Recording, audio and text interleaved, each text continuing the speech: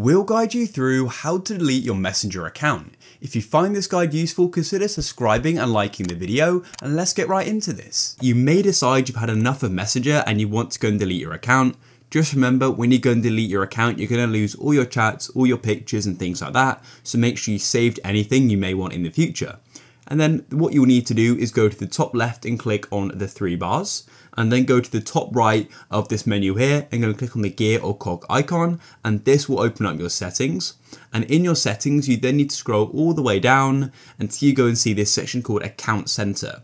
Now, Account Center is a relatively new feature in Messenger by Meta, but it's where we can go and delete our account. So go and click on it like this. And then what you need to do is go down to this section called Account Settings and click on Personal Details. In here, you'll then see this section called Account Ownership and Control. Click there. And then we've got deactivation or deletion, the second option, click there. Now, as you can see, we can go and see an account. You may have multiple. In this case, it just says my Facebook account.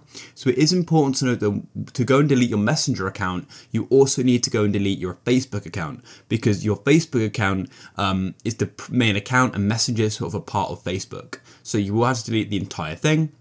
So if you're sure you want to do that, go and click on that there. And then what you need to do is choose if you want to deactivate or delete your account. Just remember, I said it before, but deleting is permanent, so then go and press continue. And then you're going to go and see everything that's going to be deleted. I'll then go and press continue again.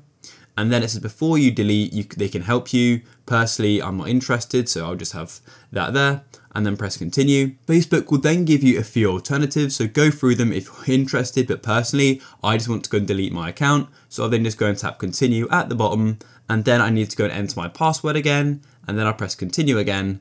And here we are on the final page. And just to highlight some information here, it says once you've scheduled your account for deletion, you have 30 days to reactivate your account and cancel deletion. So once you press delete account, in 30 days your account will then be deleted. If you change your mind, all you need to do is log back in and you can go and reactivate it. So go and press delete account and you can schedule your Messenger account to then be deleted in 30 days. Please leave a like if you found this useful.